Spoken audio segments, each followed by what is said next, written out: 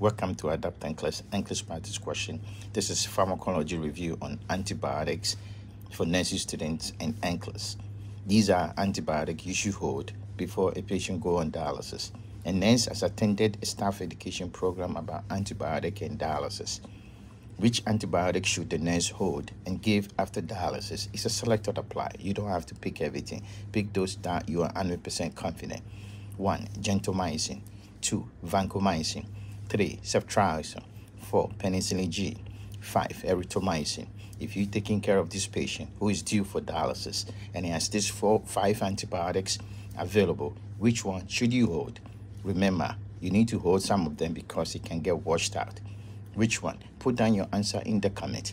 The full video is linked in the description. You can watch it. It's 85 questions about NCLEX practice question. Take care of yourself and good luck. Bye.